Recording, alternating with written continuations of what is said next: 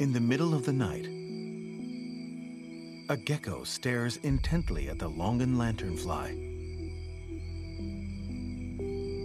What is it coveting? Is it a standoff between predator and prey?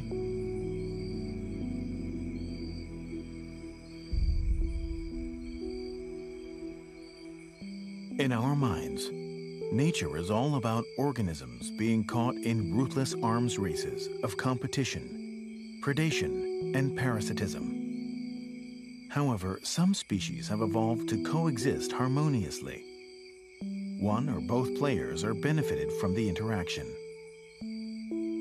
Sometimes they become so interdependent that if one species perishes, so will another.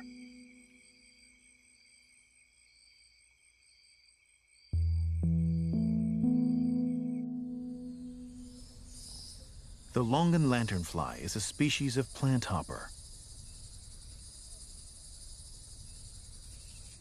These insects have a piercing mouthpart that can penetrate tree bark to suck sap from the plant's vascular bundle.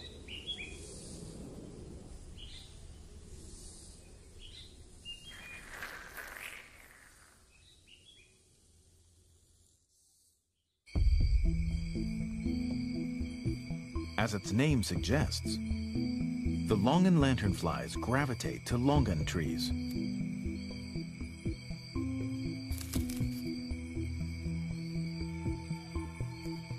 But they are not the only visitors.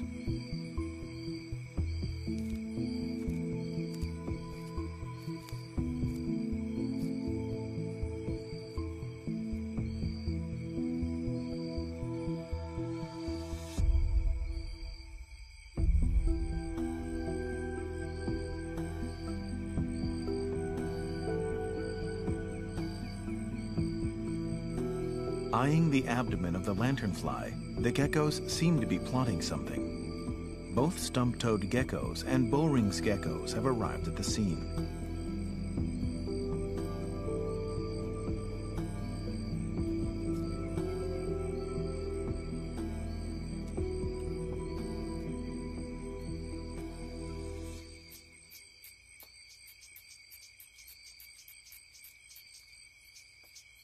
As the lanternfly feeds on the tree sap, it excretes excess sugar as a liquid honeydew.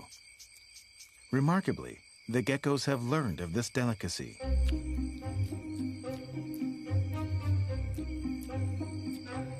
This sugary excretion is what amassed the geckos. They catch the honeydew with their mouths, then lick it clean. This free lunch provides energy for the geckos and costs them nothing.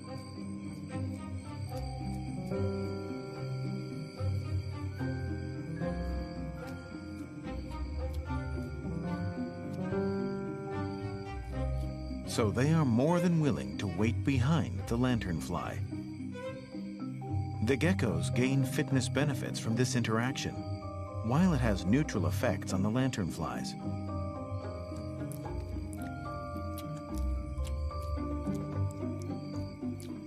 In ecology, this phenomenon is termed commensalism.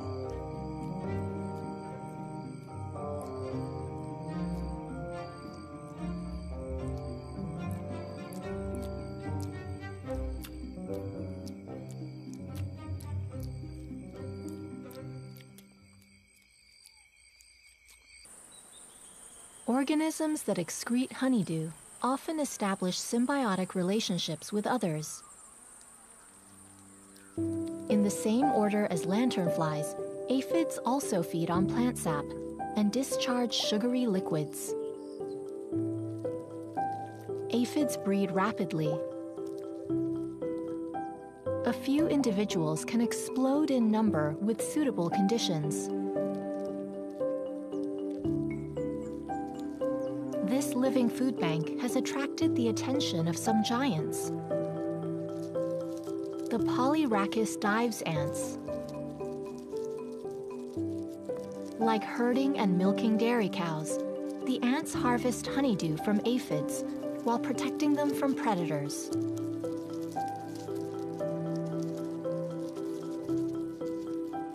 Both species have benefited from this relationship. It is hence called mutualism.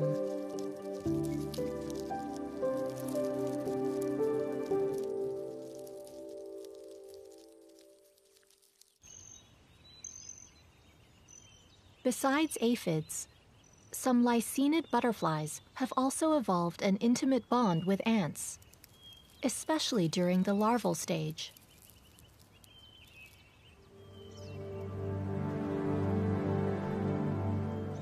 The caterpillar of the common grass blue feed on creeping wood sorrel. A few acrobat ants tend the caterpillar loyally. Delectable and defenseless, caterpillars are vulnerable to predation. Under natural selection and genetic serendipity, the lycaenid caterpillar has built a symbiotic relationship with ants. Just like aphids, the caterpillar exudes honeydew to guerdon the ants.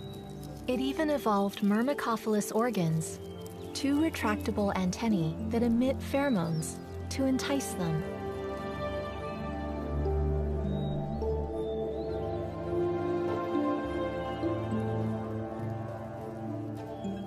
As time goes by, although the caterpillar has already pupated, the ants guard it tirelessly.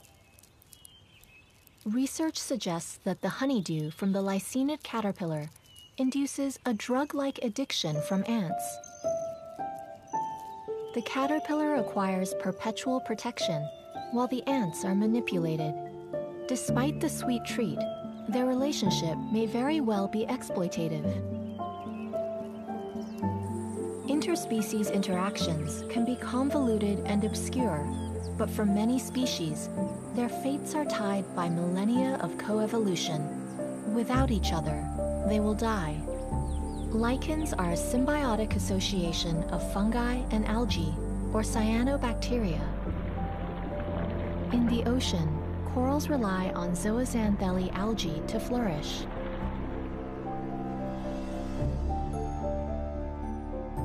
Mutualism can bridge species of vastly different groups.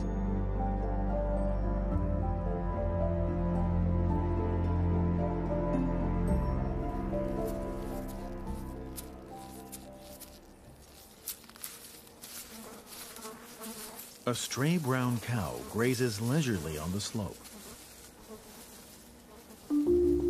While relaxing, life is not without nuisance.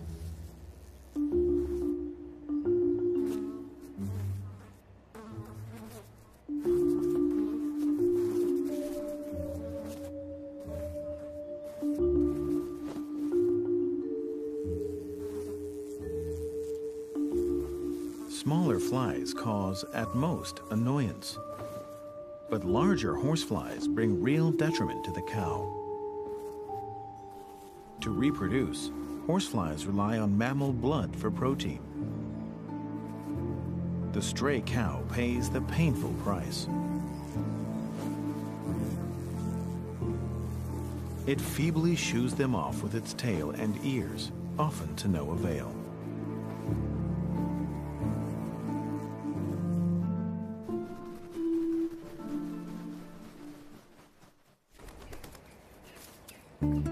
Cattle egrets love dwelling with cows. First of all, cows disturb and turn up insects as they tread the pasture, allowing egrets to pick the insects with ease. More importantly, a cow is an insect magnet on its own. Flies are tiny and tasteless. Horseflies are far juicier.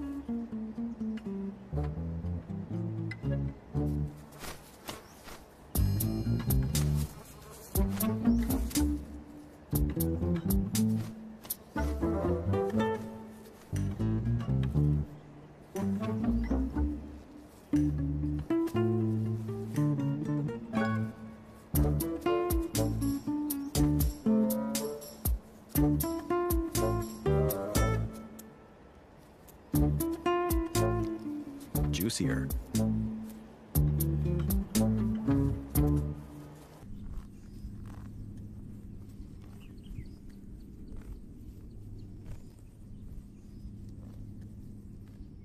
Cattle egrets secure food while reducing pests that harm the brown cow. This is why they love partnering up.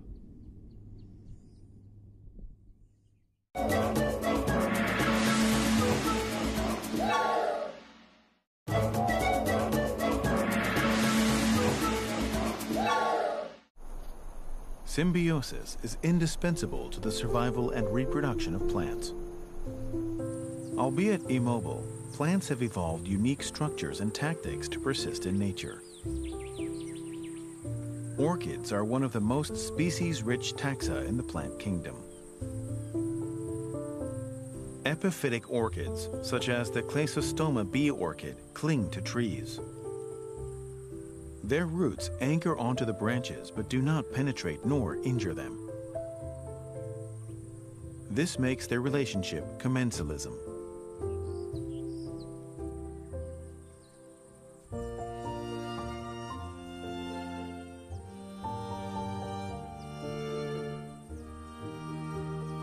The Eulophia carrion orchid will only emerge during the flowering season. For the rest of the year, it has no flowers, leaves, or chlorophyll.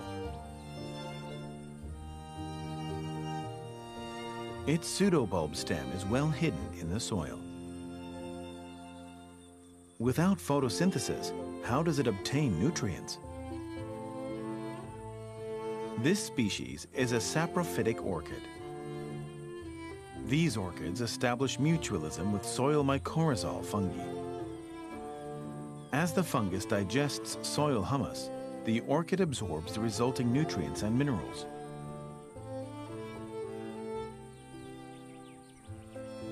Meanwhile, the orchid requites the fungus with water and sugar. Orchids exhibit exuberantly diverse morphologies. Most species reproduce by flowering.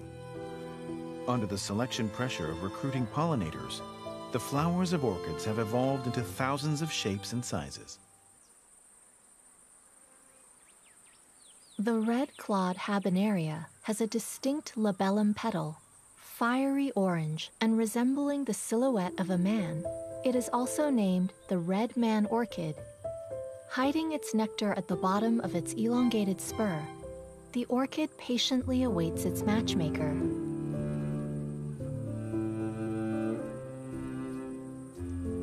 This damselfly has a polinium stuck on its legs, but obviously uncomfortable, it tries to remove it. Failing to transfer the pollen, the damselfly is not the ideal pollination partner.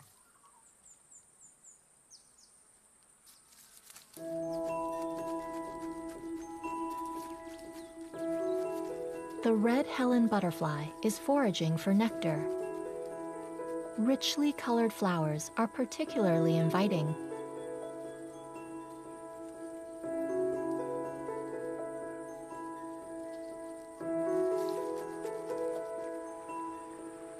The red-clawed habenaria stands in the rock crevice near the stream.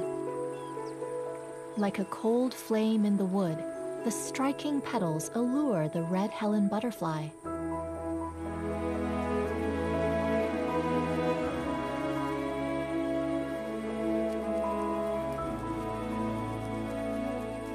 The red Helen fully extends its siphoning mouthpart and pushes its head towards the stamen. The position is just right to access the nectar. Meanwhile, the pollinia have stuck near its siphon.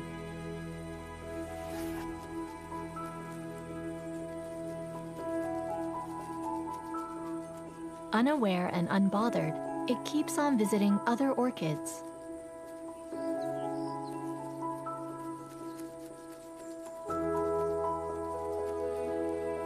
The pollen has come into contact with the stigma, and so the pollination is complete. In this mutualistic interaction, both the butterfly and the orchids benefit.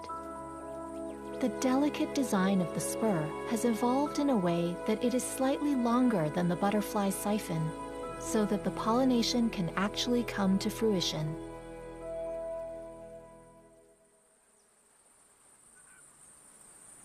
Pollination is the key to reproduction in flowering plants.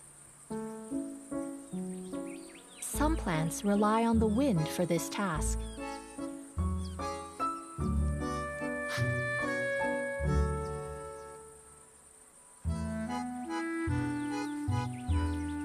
Some plants, like the red-clawed habenaria, muster insects. But insects are not the only pollinators.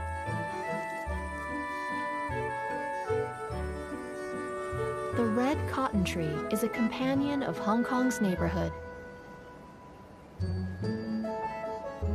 In early spring, red cotton trees stand tall and mighty. Their flowers burst into full bloom. The prodigious flowers are enriched with sugary nectar.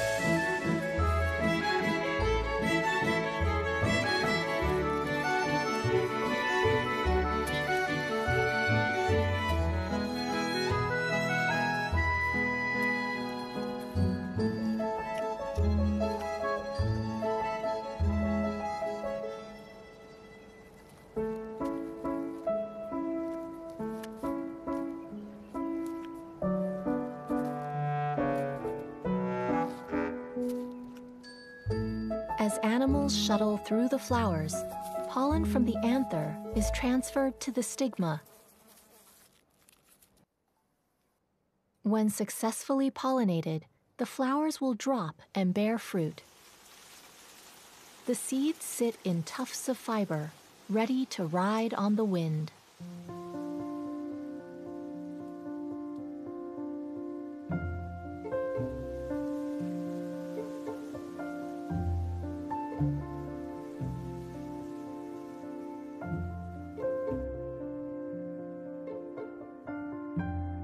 While wind brings the seeds of the red cotton tree afar, some plants cooperate with insects to spread their seeds.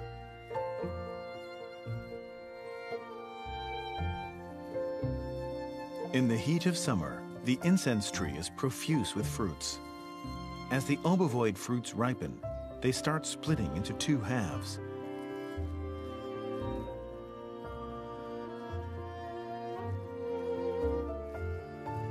This gives us a glimpse of the seeds. Each fruit bears 1 to 2 seeds. They feature a delicate design. When the fruit is open, a silky thread holds the seeds in the air. Dangling in the air, it awaits to be brought far away from the mother tree.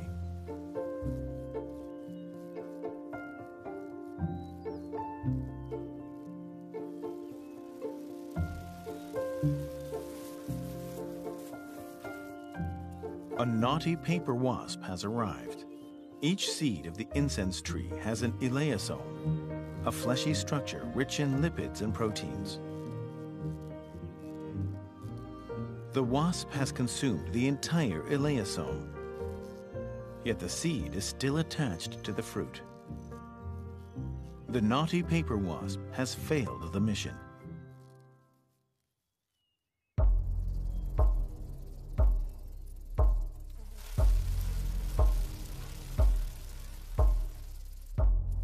The fruits split one by one.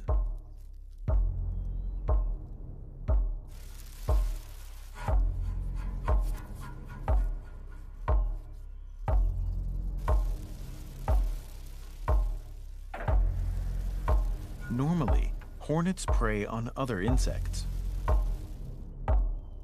The eleosome of the incense tree seed sends a chemical signal that mimics the prey of hornets.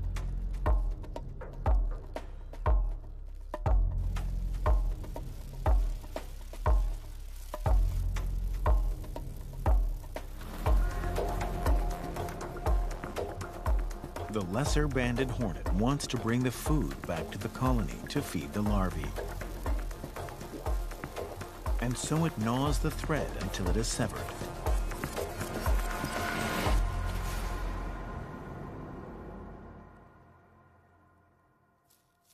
The yellow-legged hornet joins in.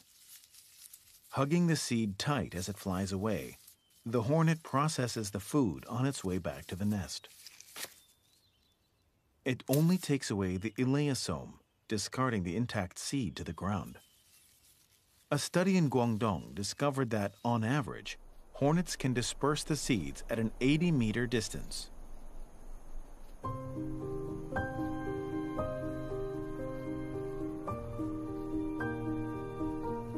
Incense tree lever the help of hornets to spread their seeds and increase the range, while the hornets earn the elaeosome on the seed. This intricate mutualistic relationship once helped incense trees proliferate in Hong Kong. Due to the economic value of incense wood, humans have widely cultivated incense trees.